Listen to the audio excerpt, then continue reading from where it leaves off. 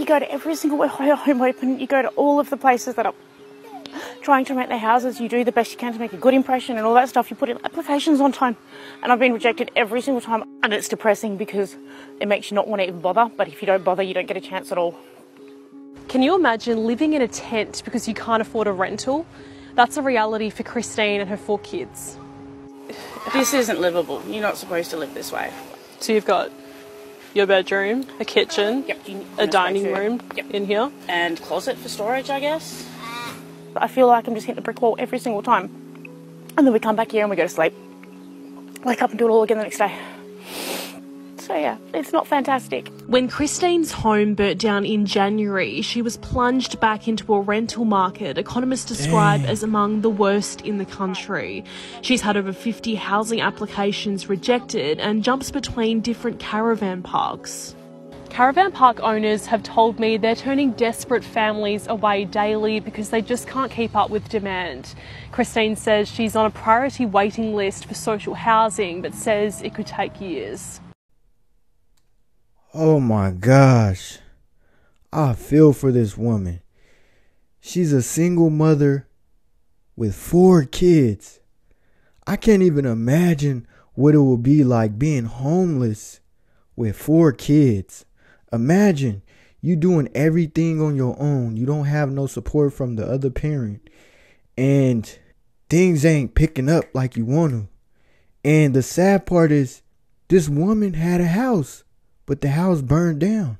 I wonder if she had any family that would allow her to stay for the time being until she find her own place. Because that's a very unfortunate situation. I know if I had a family member and their house burned down, and they needed a place to stay for the time being, I would make that sacrifice and allow them to stay. But I bet you her family members that she asked to stay with didn't agree to it because she has 4 kids, and they probably like, oh, I don't want to have to deal with kids making noise. I got to get up for work in the morning, this and that. And so she was left with no other option but to hit the streets. And now she living in tents and all that. And it said she applied to like 50 different houses and didn't get accepted. That got to be frustrating as a parent. Not only as a parent, but as a single parent with 4 kids. You got 4 mouths to feed. And it's on you. If you give up, it's over. Y'all never going to be able to get in y'all next home. And I wonder, where is the father at? Why is he not helping this woman raise his kids?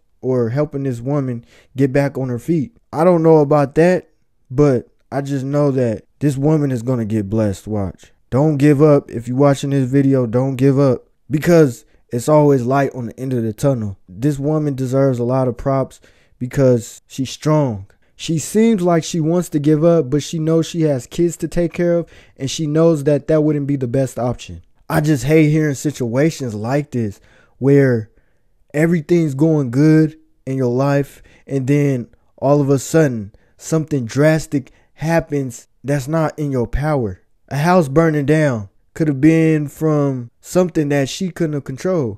So I hope this woman gets back on her feet and she don't have to live on the streets, because I couldn't imagine living in a tent and it's pouring down raining. It's freezing cold outside and you got kids and they complaining, I'm cold, and you can't do nothing but provide blankets, jackets, but it's still cold because you laying on the floor and you going through all that trying to figure out what's my next move. I didn't apply to all these houses and they haven't approved me, and it just takes a toll on your body. And that's what it seemed like this woman is going through. She's on the brink of giving up, but I feel like her children are pushing her to keep going. Because if this woman was single and she didn't have no kids, it would have been a lot easier and she would have figured it out and things would have came into play. But when you have 4 kids, it's a whole nother ball game. I don't have no kids myself, but I'm just trying to get in the mind of a parent with 4 kids, homeless, and you are the glue to this family. The father's not helping wherever he is, and you have to show your kids how to take care of business and how to survive in unfortunate situations. And that saying, only the strongest survive, this is what's happening in this situation, and this woman is strong and she's pushing, she's overwhelmed. You hear it in her voice while she's talking to the news reporter, and that's just very unfortunate. I hope this woman gets the help that she needs, because I just hate seeing videos like this, especially when there's kids involved. That'd be the worst part. I wish this kind of stuff make me really appreciate my life, because I know right now as I'm making this video, somebody or people are out on the streets trying to figure out what's the next move. How am I going to eat tomorrow? How am I going to survive? Am I going to get lucky and earn $5 so I can go get a meal? That's what a lot of these homeless people have to go through. That's what's running in their mind. And a lot of them just give up and just say, forget it, and just let life take them wherever they go. And that's just sad, man. I pray for all the homeless people out there. I hope all y'all get inside your own place, apartment, whatever it is, even money to live in a motel or hotel. That's better than living on the streets.